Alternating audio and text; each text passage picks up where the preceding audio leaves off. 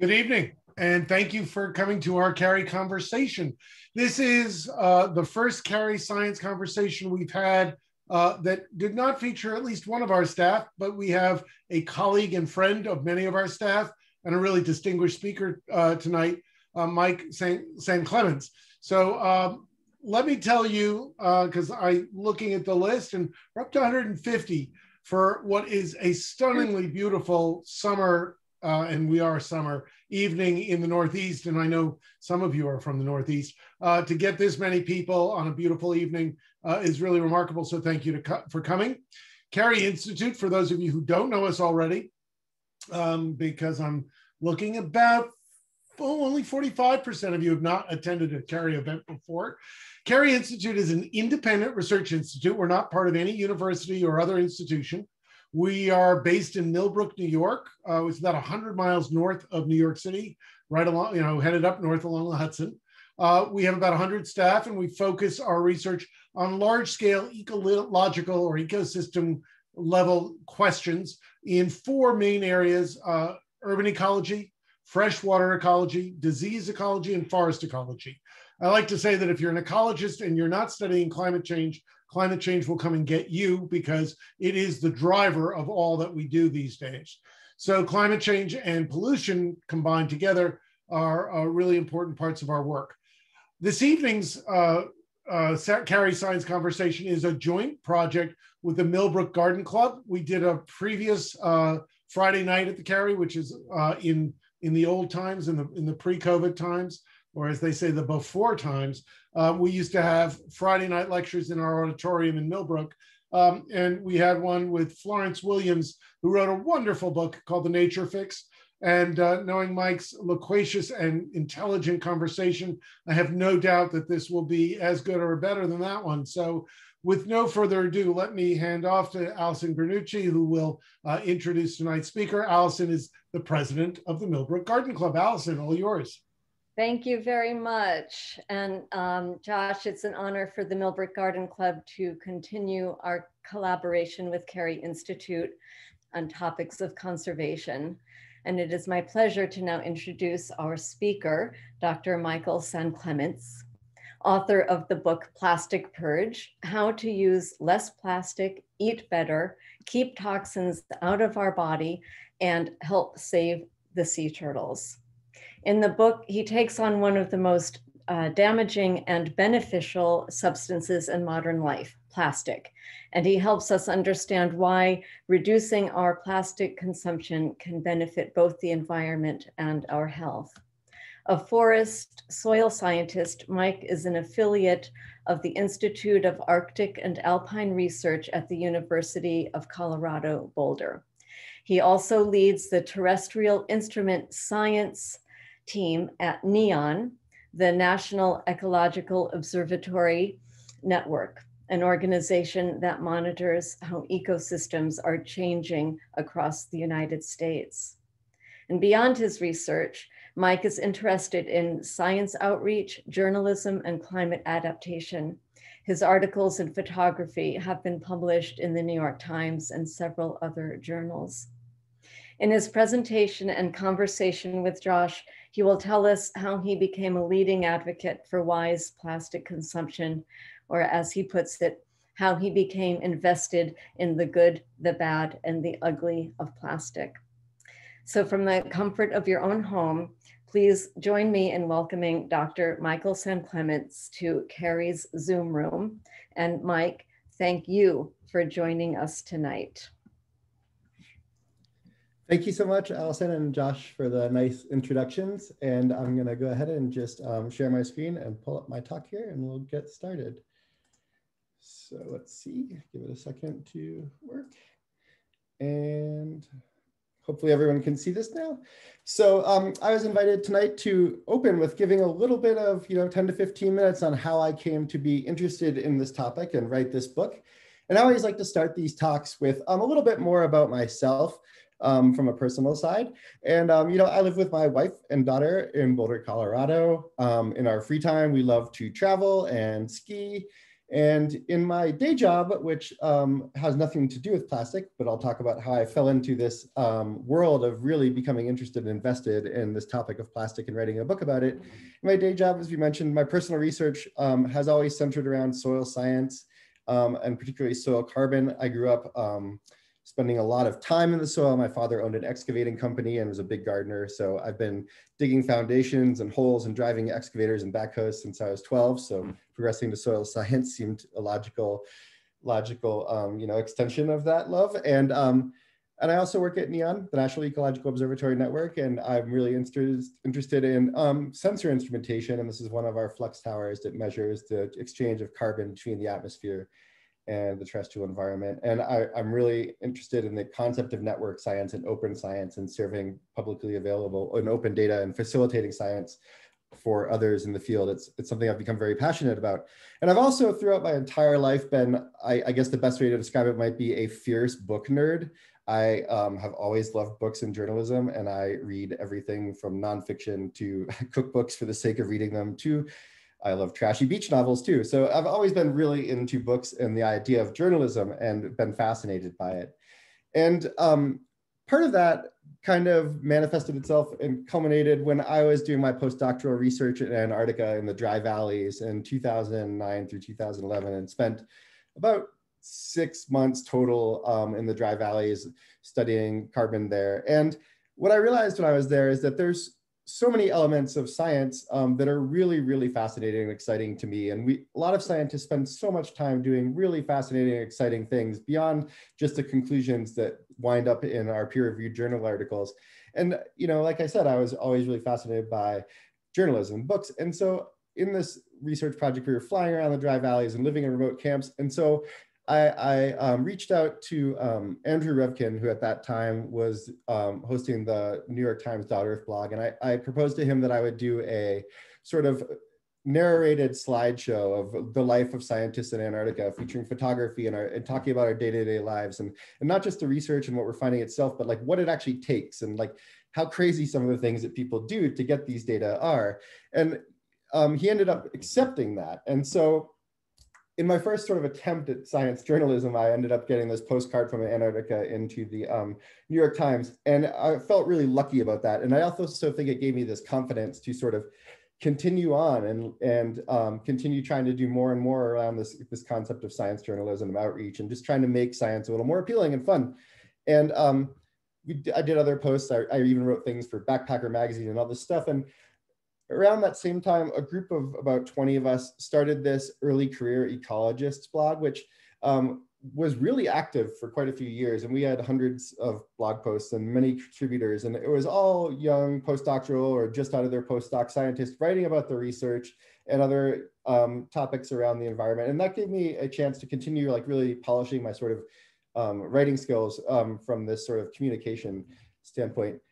And during that time, I stumbled on this sort of project by Grist, which is an online environmental newspaper that's kind of fun and snarky. And they had this pitch, to sort of bring awareness to an environmental topic by daring yourself or creating a challenge for yourself to do, and then blogging about that for, a 6-week period or 6 posts about something. And so I, being kind of naive at the time, thought I'll go ahead and I won't create any plastic waste for 2 weeks and I'll write about that. And so I jumped in and started doing that. And that hit me sort of in a very foundational way. And I put up this article from The Onion right now for 2 reasons. One, because I feel like I love The Onion. I feel like it's one of the best newspapers in America. Nothing holds a spotlight to society quite like The Onion. And I love this headline of how bad for the environment can throwing away one plastic bottle be? 30 million people wonder. But I put this here too, because at the time I sort of jumped into this dare. It was like 2014 and plastic was sort of just becoming a topic that was more on people's radar. Actually, it was 2013 at that time. And I was really naive with what I was getting into. Like I figured I would write about this and I'd be like, okay, I'll recycle my bottle and I'll bring a bag to the store and that would sort of be it. And I'd raise some awareness. But then what happened was I tried to go grocery shopping and I realized I couldn't eat without creating plastic waste. And the first time I shopped, I spent 3 hours walking through Whole Foods, just trying to come up with things to eat and ways to fill my cart, and, you know, spending $70 on single paper wrapped rolls of toilet paper. And it blew my mind. And it was a really deep learning experience. I remember I was thinking, like, what can we eat? What can we eat? And I was like, well, we can make quesadillas because I can get cheese and I can get vegetables, but then I couldn't get tortillas. So I was like, I'll make tortillas. And I got home and we were out of baking powder, I think. And then I couldn't find baking powder without a plastic cap. So I ended up with these just like kind of terrible burned tortillas that were an olive oil and flour mess. And it was really kind of a profound experience just to try to shop in our modern store. And it really was like the beginning of an eye-opening experience for me with regards to this topic. And so I continued, blogging about this topic and speaking about it in that post. And I did my 6th post, and I ended with this like kind of flippant, I guess, joking comment because I'm a dork. And I said, you know, my wife and I both lost weight, which was true. Weird, right? Turns out that skipping plastic is like a diet. How about that? The no plastic diet. I'm declaring this my idea here and now. The book is in the works. And when I said that, the book wasn't in the works, but it turned out that someone from St. Martin's Press had been reading my blog posts and emailed me and was like, we love your blog posts. Here's a literary agent, and submit a book idea. And so that's how I fell backwards into this topic, really. And even at the end of that experiment of creating no plastic waste for 2 weeks, I was still really naive about the scope and the prevalence of plastic and what it means in our lives. And, you know, but at the end of that, I did start to see, like, my view of plastic started to shift, where I felt like these products that didn't have plastic in them were like trying to find where's Waldo, you know, trying to find Waldo in the sea, like where everything was plastic, and where's that one product that doesn't have it. And so diving into this book, like, I realized that even after 2 weeks and shopping and trying to create no plastic waste, I really still had no idea what it meant for society. And, you know, you can start to look at the statistics, and you can look at the figures, and you can read papers, and you can look at this image here from one of the ocean gyres.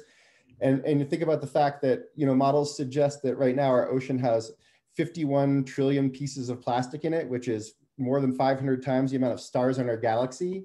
And you can look at these, you know, dramatic and crazy photographs, like this one of the seahorse with a Q-tip. And we can look at, this paper from Nature and think a lot about the giant numbers and the millions of tons of ocean, plastic that's making it to the oceans from different river basins and all these things. But it's still really hard, even with those numbers, to wrap your head around what it means right now to think about plastic in our society, in our lives. And so what I encourage everyone to do when I give these talks is to grab a notebook and a pen and put it next to your bed, and pick a day, maybe a day on the weekend or a weekday, it doesn't really matter, where you're going to dedicate and tell yourself that you're going to write down every single thing you touch that is plastic for an entire day. And I guarantee you will fill like 30 pages of a notebook, and it will blow your mind. You'll be so annoyed by the end of the day just writing things down. You can't get much done, so don't do it when you're busy.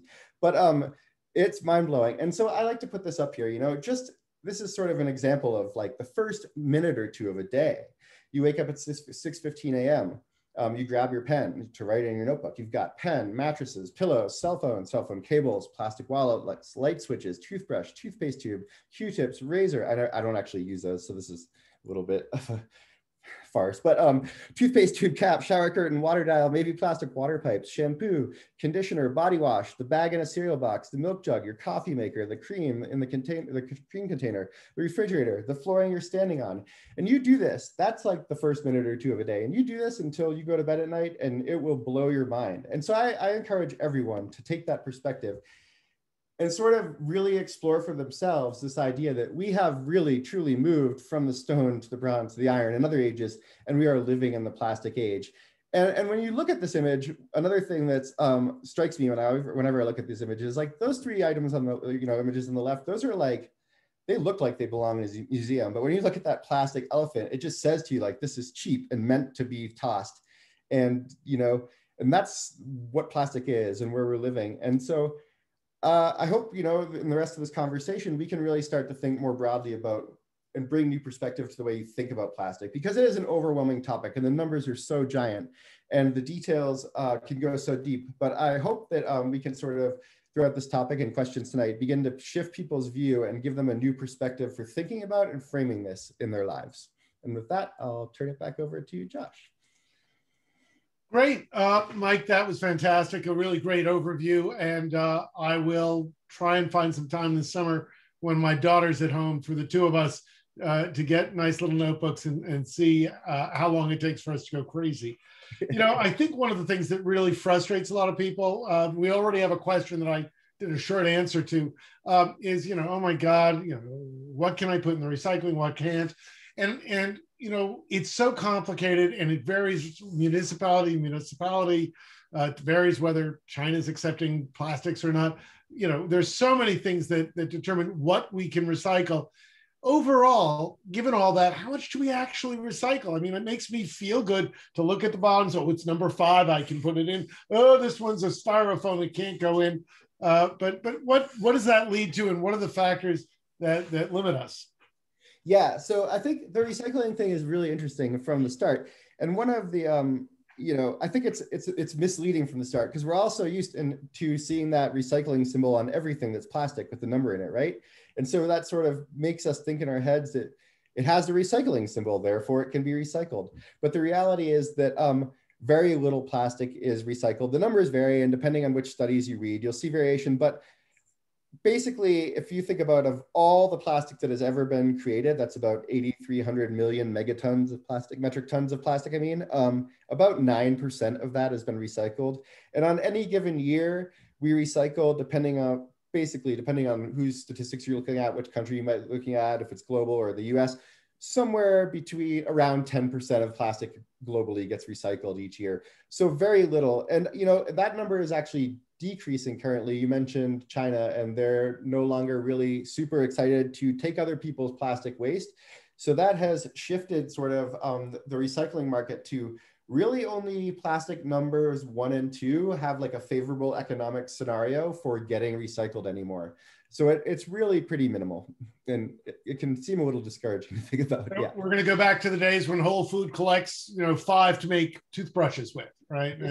And we take our plastic bags to CVS because they have a bin for plastic bags, and so on, right? So, you know, I think what's interesting as well is we've all spent a lot of time at home this year. We've all spent a lot of time doing things that might have been done by others this year. We've spent a lot of time avoiding COVID, right? And wearing masks and initially wearing gloves. How has the pandemic sort of changed our relationship with COVID, with plastic, sorry?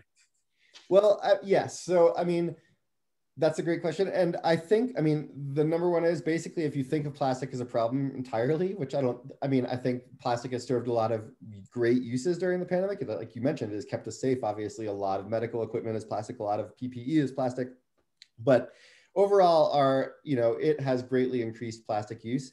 You mentioned spending at home, like who in the audience hasn't ordered something more from Amazon or more takeout in the past year, takeout food in the past year.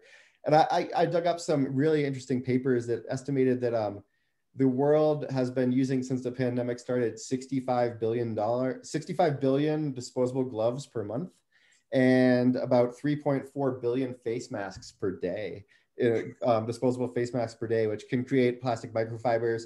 And globally, like packaging for shipping of goods has increased by about 5.5%. And so I think that obviously this is more waste to deal with. But I also think that we need to, recognize that, and I think this is a really important thing to do when you're thinking about environmental topics and writing about environmental topics, is to recognize that we're all culpable and we needed this, and it served its purpose and it helped. And so we have to think about how do we get back to a better place once the pandemic ends. And that's sort of the way I like to think about this, if that makes some sense. Yeah, that makes good sense. And, it sort of riffs on a topic in your book, Sergio Leone, the nod to Sergio Leone and spaghetti westerns, and your classification of plastic as the good, the bad, and the ugly. And in a sense, that I think is where you're headed. So I'll ask, can you talk a little bit, as you said, not all plastic is bad plastic. And if those plastic lined masks prevented, a couple million COVID cases. That's a remarkable thing. But what's the good, what's the bad, what's the ugly, and why are they good, bad, and ugly? Yeah. Yes. And so I think this is something that when I was, I'll just step back a little bit and say that when I was writing the book, I feel like the good, the bad, and the ugly was a framework, because when you get to a problem that's so big and the numbers are so big, and it's something like I mentioned that you can take a notebook and fill 30 pages of how many times you use it a day. The problem is quickly overwhelming if you don't start to break it down, at least for me. And so I need to go ahead and start to, break these down. And so I think the first thing we have to acknowledge is that there is good plastic, right? Like, we wouldn't be having this conversation over Zoom without plastic. We wouldn't probably have vaccines for COVID, right? Like, we wouldn't have been able to talk to family members we couldn't see. We wouldn't have a lot of green energy solutions and advances in technology and medicine. So I think that it's really important to start to think about these big things and that, and look at the pie of plastic, if you will, and say what is the good, and what percent might that be? And can we carve that off and set it aside and start to think about, now, how do we break, chip away at improving these other problems and reducing the other plastics? Right. And I think of the bad plastic as sort of the plastic that might be reused again and again. You might use it a bunch of times, but it might be introducing some chemicals into your body that are endocrine disrupting, which you might not want. So the classic example could be a plastic water bottle or cooking food in plastic, right? We all have heard of BPA, and the statistics say that over 90% of adults have BPA in their urine at any given point in time. There's a great quote from someone writing on the topic saying that if you don't have BPA in your bloodstream, you're not living in the modern age. And so I think of those as sort of the bad plastics, where they might be actually contributing to some sort of health effects, like those ones we see, like early onset puberty in children and things like that, or birth defects, or cancers or obesity. And so then I think of the ugly plastic as exactly what you've put up on the screen here. It's the plastic that you tend to see littered, that bag in the tree, or that bottle on the shore, that plastic fork. And the ugly plastic also tends to be the single-use plastic, that plastic that on average someone will possess for less than 12 minutes, even though it's going to persist for millennia. And we don't really know exactly how long, because no one's been plastic hasn't been around that long. So it's all still out there, unless we've incinerated. So that's what I think of as the ugly plastic. And that's about the ugly plastic, that single-use plastic, is about 50% of the plastic that's produced on the planet every year, which is an astounding number to think about. And it goes. I mean, we put something in a little plastic bag at the market, and we bring it home and we throw it out, and then the food is gone in a day and the plastic is gone in a millennia. Right. It's exactly like that tomato you see wrapped in plastic, and it's like, does anything make less sense? And those two timelines are not they're not aligned. And maybe that timeline of I am typing on a plastic computer keyboard, and I'll use it for maybe 2 years. Maybe that timeline is a better trade-off for good versus ugly. Interestingly, for those of us of a generation, we remember that, scene when Walter Brooks was in The Graduate talking to Dustin Hoffman and said, "I have only one word, the future." Only one word, plastics. Yeah. And that says to me, right? So I was 8, so I wasn't watching The Graduate at 8, but I watched it a few years later. Yeah. But that says to me that this problem is relatively recent, right? Because if in 1967, and the film was set, I think, in 63, and so in the early 60s, we were saying plastics is the future, that suggests that plastics weren't the present. Exactly. And so, how did plastics become so prevalent? What's happened? What got us here, and how do we get out of here? Yeah. So this is a really fascinating topic, and one that I became really interested in writing. And it was probably for me in writing this book and exploring this topic was the most fun part and interesting. And there's all these convergences that happen to sort of get us. But what's really interesting is the first sort of whack at creating a plastic occurred when a billiards company in New York offered $10,000 to anyone who could come up with a replacement for ivory and billiard balls. And I think there's a huge irony there in this. I think it was the cost of ivory that drove this, not elephant conservation per se, but like there's still an irony there that like using less ivory is what sort of kicked this whole thing off, considering that all of the environmental problems we see plastic causing today. And a bunch of things happened from there, but like I see World War II as sort of the next big step in the transition from not much plastic to plastic. And basically what happened was there was very, very little plastic being used in this country or in any country prior to World War II. But World War II really kicked off sort of the need for plastic. And you can see in this picture here, like all the nylon in these chin straps and in parachutes and in all these helmet covers and even, people say there's plastic in, the atom bomb. And so like all these different wartime products needed plastics. And so we really globally went from a situation where there was almost no plastic producing capacity to a globe where there was a ton, many millions more tons of plastic producing capacity in a short time due to this war.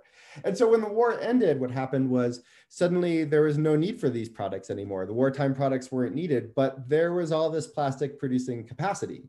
And so people wanted to continue running these factories. So what happened was a bunch of businessmen in this country got together and formed something called the Society of Plastic Engineers. And basically, in a nutshell, their goal was to find a way to use this plastic, plastic generating capacity and sell the public on the idea that plastic was the future and that plastic products were the future.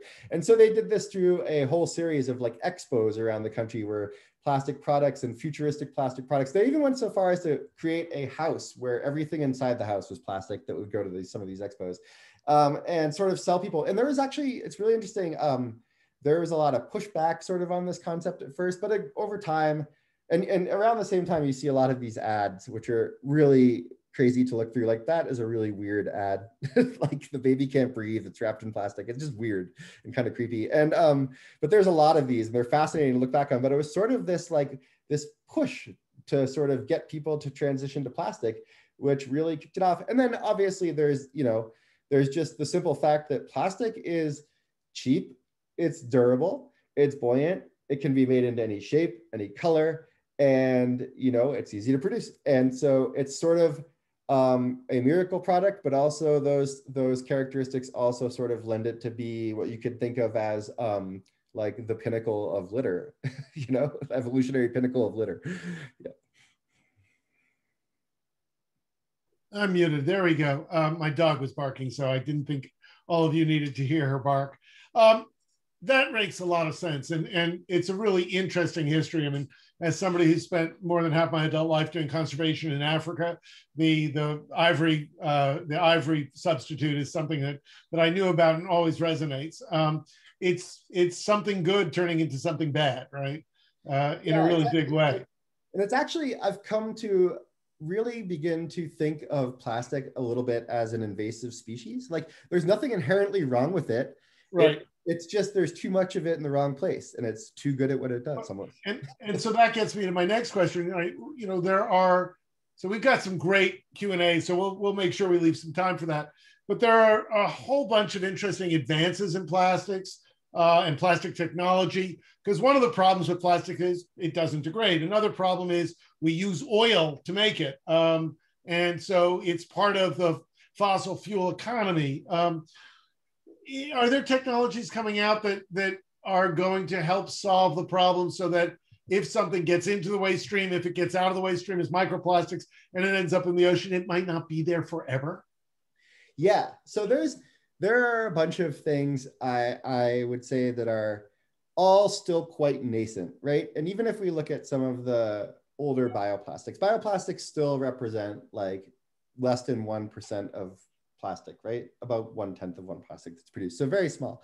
And like you mentioned, they are made by oil. And there's some really fascinating work, which I think has a lot of potential, which is work looking at returning plastic back to fuel oil or back to a feedstock, which can create new plastics which don't have to be downcycled. So plastic, unlike a glass or a tin can, can't just be used over and over and over and over again, right? And so it gets downcycled. But when you turn them back into fuel products or turn them back into some of these clean feedstocks, there's the potential to do more recycling and almost create that like infinite plastic loop. The problem is these are still, and that maybe it's not a problem, but the reality is, I guess one should say, is that these are still very young and difficult to scale, and they're new technologies. But that doesn't mean they're not going to be scalable, right? And it's exciting that people are working on these. And we talked about this for a moment the other day, Josh. And think of like there's a lot of potential for using these in places where we lack infrastructure for recycling, and we lack infrastructure for even powering homes and cooking, but there's a lot of plastic waste. And maybe I've always had this vision of like this nonprofit that would allow people to like clean up the environment in exchange for fuel and cooking oil and power, and sort of that way. And then there's also new composting methods coming online, like some French researchers, as well as people at University of California, Berkeley, I believe, have started developing new methods where they're adding like tweaked enzymes basically into plastic and into the composting process, which allows plastics to be breaking down entirely in like, much shorter time frames, and not creating microplastics like you mentioned that persist. And then there's all these other things, like the idea of, like composting and that, but also like mushroom packaging, like IKEA has signed on to do that, as well as things like just not using it. Simple things like maybe we don't need a straw replacement. Maybe we just don't need a straw. Right. And there are people who do, and there are very few of them, right? And so we can make bendable metal straws or silicone straws or, pasta straws. But, I think the mushroom packing, just so people know, that is packaging. You can see the upper left corner of this picture. That is packaging made out of mushrooms, right? So it's using a biological material that then gets broken down. And I think that this idea of, we are in the questions, there are a lot of things about, questions about reuse versus recycle versus reduce. And clearly we have to start with reduce, right? Because it's everywhere, right? But, I think one of the interesting things, we were talking the other day, and you said that 8% of all fossil fuel is used to plastic. And so that's astonishing as a number. But what happens if we really get to a net zero economy and we get rid of 80%, 90% of the fossil fuels that we are now burning for energy?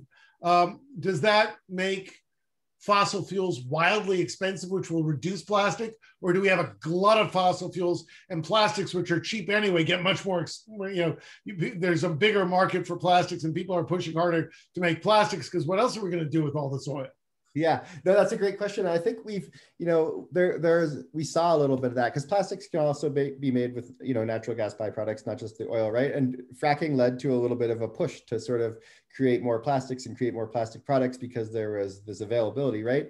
So I think it could go either way. I like to think that what will happen is you will see these larger energy companies transition to a revenue stream where they're making money off of green and renewable things, so that they're not pushing for these other things which are causing problems. And that's where I like to imagine we will go. I have to hope. Yeah. All right. Well, so I wanted to make time for questions. We got some great questions. There are a bunch that basically say, look, we keep pushing the problem to consumers, right? And 20 companies make more than half the plastic in all the world, right? And I don't know whether, Helen Suter, who said that, I'm not going to verify whether it's correct, but I think in principle, she's right. It's a finite number of corporations who make most of the plastic, and it's 7.5 billion people who use it. Why aren't we focusing on regulatory practices, on changing the way companies are charged, increasing the cost of plastic so people will make reusable items rather than one-off, single-use items? Is there a movement there? Is it already happening?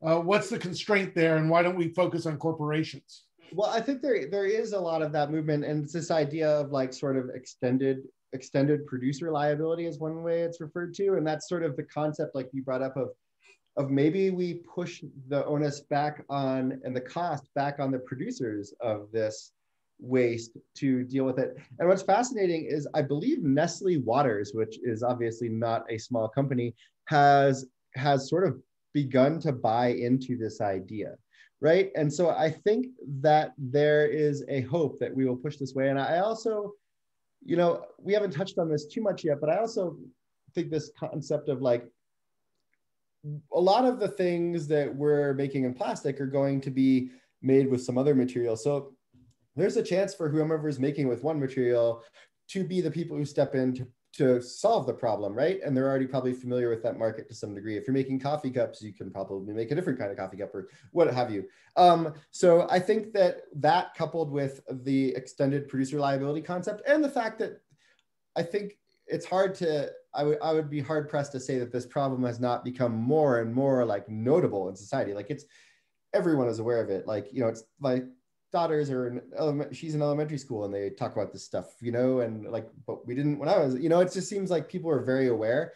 And I always tell, parents, like tell the kids when I speak at schools to just make their parents feel bad, because that's a great way to make force change. Yes, we call that the nag effect. Yeah. My 15-year-old got us off plastic straws like 3 years ago. Yeah. And it was her driving, and she makes sure that before we get in the car, there's a metal straw in the car should she want one, and all these things. So yeah, kids are really good at that. There's a lot of questions about single-use plastic. I think you've gotten the point across that 50% of the plastic is bad plastic. Most of that is single-use plastic. And there are two sort of strains of questions, one of which is, so what are the ways we reduce it? And the second strain is the reason there's so much of it is it's wildly cheap to produce. And so essentially the marginal cost of putting something in a plastic bag is nothing. And so the producers and the consumers don't really care because it's not an economic issue. It's a pollution issue. Yes, it's wildly cheap, and it's so cheap. But I think, I used to be really, and I think a lot of people, when you first think about like 50% of the plastic is, that's going out there and that we see littering, and like a lot of this problem is single-use plastic. That's like at first it hits you as kind of like a wildly depressing statistic, but the more I've thought about this over the years, like it's actually become the brightest spot of hope I see. And that is because when I think about like all the single-use plastics and what they actually are, it's like things like, it's like a fork or a cup or like a milk jug or like right? And you start to think about those things, and none of them are like new inventions or really technologically like difficult to reproduce. And then you start to like think back to like this history thing of like the 60s, like people had soup, people had forks, people had bags, people had all these things. Like they had washing machines and cars. Like life besides technology was fundamentally very similar. Like a lot of the single-use plastics were just, and there's a really fascinating exhibit in one of the airports in California. It might be San Francisco, where they have a bunch of these products in glass and cases. But walking through this fascinating, but that gives me a lot of hope, because you start thinking about these things and you're like, it's not that hard to like replace a lot of these and do away with 50% of that plastic, which is ending up and kind of useless. Those are the easiest ones to actually replace without like coming up with novel miracle solutions, So that actually gives me a tremendous amount of hope. And it's like what I see as the bright spot in this whole story. Right. And so there are a couple of comments sort of in response. Patricia Townsend said, in the state of Washington, they just passed the best legislation in the nation on banning single-use plastic. So I think one of the things you really have to focus on is the legislation. Absolutely. And there's the regulatory approach, and then there's the full cost approach, which is if we actually paid what it costs to dispose of a plastic bag up front, and the ecological impacts of trying to get it out of those plastic gyres in the ocean up front, that plastic bag would no longer cost 3 cents, it would cost 30 cents. And everybody would bring reusable bags, because it would be so, if you went shopping and went 2 or 3 places, you're spending $2 or $3 a day on bags, right? And so it would very quickly get people doing it. And some of these are like such simple behavior changes too. Like I mentioned this the other day. Like I think of like when we go grocery shop for produce, like how many of us are trained to like pick up a carrot or an apple and put it in a plastic bag and put it in your cart. But like I always say, like you can put an apple in your cart and it doesn't explode like without the bag. Like it's fine. You can do that. Like it's totally cool. And like similar, like I think too, like if you walk down the shampoo, soap, like there was no such thing as body wash even when I was in college, I don't think, and now there's like all these bottles, like bars of soap are pretty simple. So there's a lot of these really simple sort of solutions too that I think, that are just, people just have to be like, oh yeah, we already know how to do that. Like that's a simple path forward. Yep. Yeah. Well, that's good. So there's a question in here that actually riffs on something that you and I have already discussed, which is the idea of mining landfills for plastic. And because it's made out of fossil fuels, do you think that the so the burning of and or conversion of plastics into something else from a landfill is something that we'll see in the future? So some of that exists to date, a little bit, and then that idea.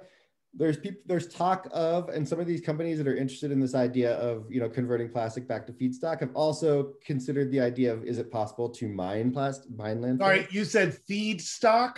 Yeah, like a fuel or a feedstock for future plastics. Oh, thank you. And not to give it to our cows and goats. Not to give it to our cows, like a feedstock for the next round of plastic. And so yeah, I don't think anyone's tried that one yet, the cow one, but we can but yeah, like I think so. That's something that I think we could see. The life cycle analysis is a big thing when you start thinking about some of these questions, and you have to really think, if you're digging up plastic, incinerating it, then you have to really start thinking about how effective are we at scrubbing what's coming out of the incinerator, and are we introducing like dioxins or something into the environment, and what is the true cost of doing that? And I think that brings up a really good point that you brought up the other day too when we were chatting, Josh, is like, when we think about these things, like that idea of like the full concept of the life cycle, and that life cycle analysis is so critical when you start thinking about these things and like looking at what you're reading and thinking like, are they encapsulating everything? That's key, right? Yeah, and I think again it's interesting. DARPA, the Defense Research Program, brought us the internet. Sorry, Al Gore. And that is also, there's a Navy ship I remember reading a couple of years ago that they were looking at us on this, having incineration potential on board, so they didn't dump their garbage overboard. And they were figuring out just the questions you asked: how do we burn it at a temperature that gives us efficiency, gets rid of dioxins?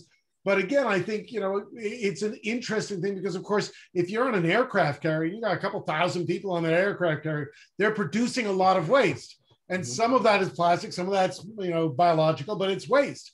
And if we can find ways to use the energy in that waste, yes, it still releases the carbon, right? So we got another problem. Long term, it's not going to be a solution, but maybe short term it would be. Yeah. One of the other questions, Jess F., who I think is a college student, said, how do I get my college to get away from single-use plastics? Right? I've started talks with the dining center. They use 100% plasticware and disposable dishes, quote, due to COVID, end quote, this year. But there are certain ideas that are stronger there. They don't really understand the problem, and I assume that the answer is slow, painful education. Yeah. So I would recommend to Jess that I had an amazing experience where I gave 2 years ago, right before COVID. Just before COVID, maybe a couple months before, like it all kind of hit. I gave a talk at Bates College in Maine, and they have a sustainability program there that's run by the student body. And they have completely basically managed to convince the university to eliminate all single-use plastic from all their dining halls and everything, and do all these other really progressive things. So, and they have a big club, and they have like an Instagram page and a Twitter page, and they're always putting out information. So I would recommend that if you're interested in starting something like that in your college, like reach out to those students who run that, because they like transformed it. It was amazing. Right. Yeah. And one of our participants, talks about bringing back the seltzer man, but also, I lived in England, 20 years ago now, 25 years ago. It's been a while, but we still got milk deliveries in glass bottles, right? And they had metal tops. There wasn't a single piece of plastic. And is it an economic issue of the collecting, washing, recycling glass, and the cost of moving heavy loads of glass around that makes glass less popular for beverage containers? Yeah, I mean, it is heavy to move around, right? We actually, though, are able to get, we get milk delivered to our house in glass, actually. You can do that here. It's pretty cool. So it's possible, but I mean, it is you have to pay a little bit, right? And it's not available everywhere. And I think, transporting things is heavy. There are clever ways, and, milk is a trickier one, but to eliminate some of those transportation and bottling costs. There's a company that I spoke with a little while ago that was in Florida, then moved to Colorado. And what they're doing is really clever, where they've taken like all of our cleaning products. Because right now we think about, you go to the store and you see like all these cleaning products, like they're in a plastic bottle and they're liquids in there and it's expensive to ship. They take a lot of room, there's a lot of plastic. And they've basically created them into like a tablet that you drop into tap water. And then you can reuse the same bottle again. And you don't need to transport the weight. You don't need to recreate the plastic bottles. So like that type of thing, while it wouldn't work for milk, I think like there's a lot of places in like our, our cycle that you could make improvements like that. Right. Somebody wants to know what your thermos is made of, Mike. This one is stainless steel. It's a vacuum one. Yeah, actually, the water bottles are interesting. Water bottles are interesting because if you read a little bit about like, BPA plastic-free water bottles, the BPA-free typically just means that they're using a different something for the same purpose. So like either BPS or BPF, which tend to be like less well studied, and in the few studies there are, tend to show more endocrine disrupting potential than BPA. So I recommend, like, if you're going to go for a water bottle, like skip the BPA free and just go for a metal one. Metal or glass. Or glass, yes, exactly. Right. I always I think we get a bunch of questions coming up in the QA about things like, the company up in Albany called Boxed Water, right? That we use it. I'm very proud we use at our events. And it's great for lots of reasons, one of which is in paper. The other of which is that it stores much more efficiently because it's square. Yep. And people are wondering, there's a question, could we use that, for shampoo or for milk or things that, or cleaning agents that are now sold in plastic, right? You mentioned the issue of liquids, and going for powders and or for concentrate powders is really a great idea. And if that takes off, that'd be great. But could we use paper containers? Are they sufficiently robust to be used where we are now using plastic, and you put that paper container in the shower and it doesn't fall apart? So oftentimes those paper containers are lined with a plastic lining.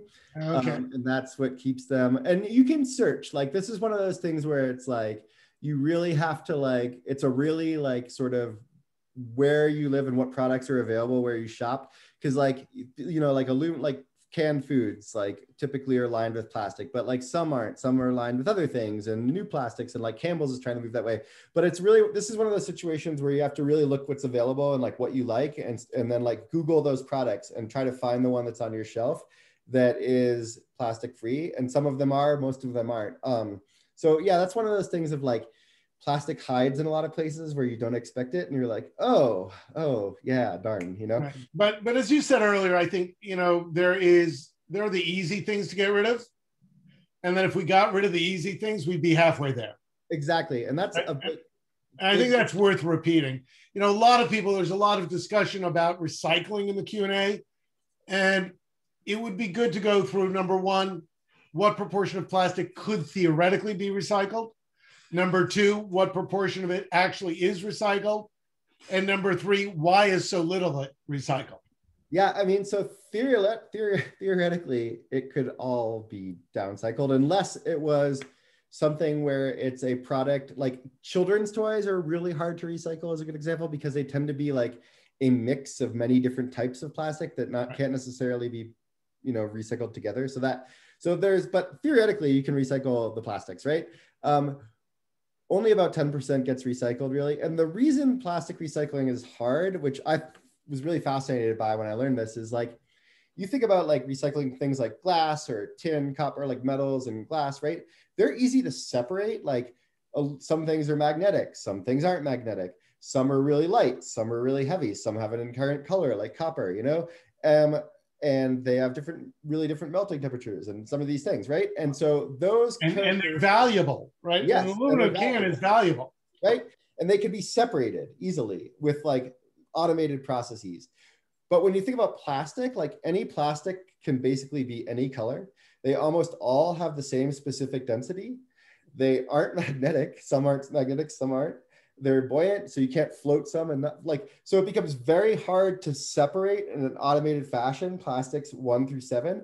And especially in this country, and the way our sort of recycling infrastructure is that it tends to be at a very like local municipal level. So a lot of times the things that you might use to separate these in automated fashion, or the person power you need to come in and do this, is expensive, and municipalities can't afford it. So separating plastic becomes very difficult. And that is one of the great challenges to recycling plastic, is that cost and that difficulty. Okay. So that makes good sense. So again, it gets back to avoid using it if you can, and avoid it. I mean, reduce. Another question.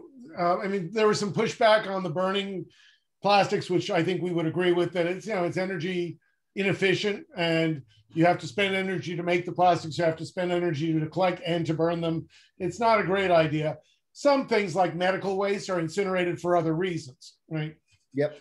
Yeah, and I think, I think when we think about this problem, like, it's, some solutions might make sense early, and like if we start to think of this as like if say we were to redo everything, right? I think some solutions might make sense for a while as you transition to better things, right? Like I don't think of these things necessarily as like bad, good always, right? Like I think, and you're talking along those lines too, there's like sort of a gradient where we have to think and plan, and like there's ideal and not ideal. Yeah. And there's a lot of questions about corporate responsibility, greenwashing. So Mattel has said they're going to take back old toys and either redeploy them, fix and sell them, or fix and give them away to kids who need them, or dispose of them properly, right? And are we right to be cynical when corporations start to try and do better? Or do you think there actually is a movement where those corporations will eventually get better? I mean, I'll do a shout out, and I think Harney Tees, who all honesty, Harney is a sponsor, but I know that they think really hard about every part of their process. And their tea comes in glass bottles with metal tops, just like it used to, right? When I was a kid, right? Things were bottled literally, and they had metal caps. I mean. So are we so is it good to be suspicious, or can we actually embrace it and think that there are some companies out there really trying to do well by doing good? I think we need to, like, as consumers, do our, be thorough and do our due diligence and read between the lines and do the research. But I don't think we want to approach it, and this is partly just my personality. I don't think we want to be too cynical, because then I think we'll never get anywhere, right? So I think we have to, give these companies a chance. And will all of them do amazing things? Absolutely not, but will some? And if we start as consumers rewarding the ones who are, perhaps that will help bring the other ones along, right? Well, and whether or not they're doing it because they're greedy or because they are kind, ultimately, as long as we get somewhere better, maybe that doesn't always matter. I don't know. And I think Patagonia is a great example, where Patagonia started out making polypropylene sweaters, which and we all were really happy because our plastic Coke bottles became sweaters, and this was fantastic, and they became blankets. And then we discovered that when we put them in the washing machine, they released microplastics, and there were these balls that you could have put in, but they didn't catch them all, and filters, but they weren't so good.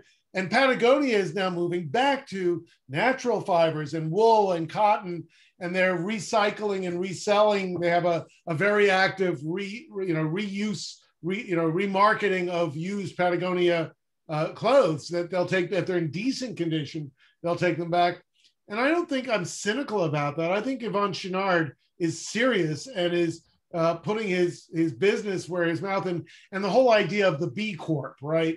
Which, and a lot of these B Corps, these are corporations, for those of you who don't know, that put their environmental responsibility and their corporate responsibility as part of their bottom line. And so if you invest in them, you may not get quite as good a return, but you're getting a return from a company that cares, right? And is open and transparent to their shareholders about what they're doing to make the world, if not a better place, at least a less bad place.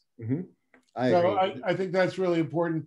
On the microplastics, I mean, we've got research going looking at the convergence of microplastics and novel pollutants, that Emma Rosie, who's done all the work on novel pollutants, is starting to see microplastics as potentially a strong attractor for those novel pollutants and amplifying their impacts. Are there other things happening with microplastics, and filtering them out, reducing them. Is the filtering out part of it why we don't get so much plastic around the United States and there's so much around Asia, right? How does that work? I mean, I think the microplastics thing is really interesting, and the whole I feel like when we think about plastics in the plastic environmental sort of life cycle, there's a paper I think in Environmental Science and Technology, and then another one, Science, that were just a few years ago talking about the gaps and sort of our understanding of the plastic cycle in the environment. And there's still so much we don't know. You talked about these pollutants. We're just learning that you can joke that it's everywhere, but it's in rain, it's in snow, right? It's salt. It's in salt. It's literally everywhere. And there's still so much to learn about how it moves through soils, you might come in, how it moves through water and what it attracts. So there's so much to learn there. And I think, we need to, this idea of how it binds the pollutants and how it moves, I still think we're trying to get that big picture. And then when you get to but the onset of that, you mentioned that Southeast Asia, it's really the river basins are really what drives it. And if you look around, it has to do with sort of the infrastructure for just, cleaning up and trash cans and just. Right. And we put most of our garbage into landfills. Yep. That are relatively well regulated, so less stuff gets out into the rivers. Right, but then you can also look at that and then take that. I think that figure is really fascinating from that paper, because then you can think about it again, and the ocean is a global resource, right? And that plastic doesn't stay put, and it doesn't matter what river basin it came out of. So I think it starts to make you think do we need to move towards a global treaty on plastic? I think we do, right? Yeah. So we're coming towards the end of our hour, and I want to just say 97% of you said you'd pay more for everyday items to avoid using plastic. There were some really smart answers in the Q&A that weren't just questions, but said, yeah, right, guys, it's a real trade-off. If you have lightweight plastic for Coca-Cola bottles, you're not using as much fossil fuels to move them around. And so what's the trade-off? And the answer is yes, there's a trade-off. Right. And so I'll just say, if you haven't read Mike's book, get a copy and read it. That's the shameless plug. But I'll do that for you. It's a really great book, and it's really useful, and it helps us think about these things, but also be mindful, right? In the end, living a better life environmentally is being mindful. It is thinking about what you do. It is thinking about whether you turn on the air conditioner or you open your windows. It is simple stuff that's going to help get us further along. I will applaud Mike's comments about not being cynical and about actually supporting companies that are trying to do the right thing. And Mike, I'll give you the last words for your advice, but I can't tell you how much I've appreciated your engagement today and really appreciate your passion. Mike is a serious, PhD ecologist, right? This is started as a hobby. And it's clearly become a passion and part of your life. And, I think there aren't enough of us ecologists who actually get disengaged in our work and solutions to problems in the environment. I know Cary scientists are very good at that and are well known for that, but I applaud you and our colleagues around the world who are really getting out of their labs and getting out of the field and starting to really help us answer these thorny environmental problems. Thank you so much. I really appreciate that, Josh. And I would just end by saying, do that experiment where you write down every time you touch plastic for a day. Sometime this year, do it with your kids or your partners or spouses or friends. It is really truly eye-opening. Right. And I think you're right. One other person at least, so you can compare your notes. Yeah, and so that they can call you out when you start to get bored and not write stuff down after an hour. Or post it on your Instagram account, right? So your friends can keep you honest. Yeah. Anyway, thank you so much. We had close to 200 participants, which on a day like today is just absolutely phenomenal. It's getting dark out now, so go out, enjoy the last of the nights. I'd like to thank Allison Granucci, the president of the Millbrook Garden Club, and the Millbrook Garden Club for co-sponsoring this. The two we've done together have both been remarkable, and so let's do more. I'll thank Millbrook Garden Club again for helping sponsor this. Let me remind you that the next Cary Science Conversation, it's in the chat, is June 24th, and we're going to have some of our recently retired scientists really focusing on the way science has helped guide the recovery of the Hudson River. And it's a positive story. It's a happy story There are still problems, but we're solving many of them. For those of you who have kids aged 12 to 18, as I do, we are going to be doing a virtual art and science camp that's going to focus on botanical exploration. It's July 12th to 16th. July 5th to 9th will focus on botanical exploration. 12th to 16th will be about the wonderful world of birds. I'm going to try and get an old friend and former postdoc of mine who's now head of the Cornell Labs of Ornithology, see if we can twist his arm to show up as a guest speaker. The artist Tara Waltz, who, again, Truth in Advertising, a former student of mine, will be hosting it this year. And so that's, I think we looked at our camps and we decided the Art and Science Camp was the only one that we absolutely had to do virtually. We are all so tired, I'm sorry, of this, right? So again, thank you, those of you who share my Zoom fatigue, for staying on to the end, all 132, 131. You're dropping off, so we'll say goodnight.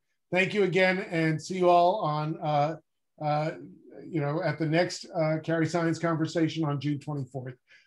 Mike, again, thank you so much. Allison, thank you. And Lori and Leslie, who make this look easy. You guys do a great job. Have a good night, everybody. Bye-bye.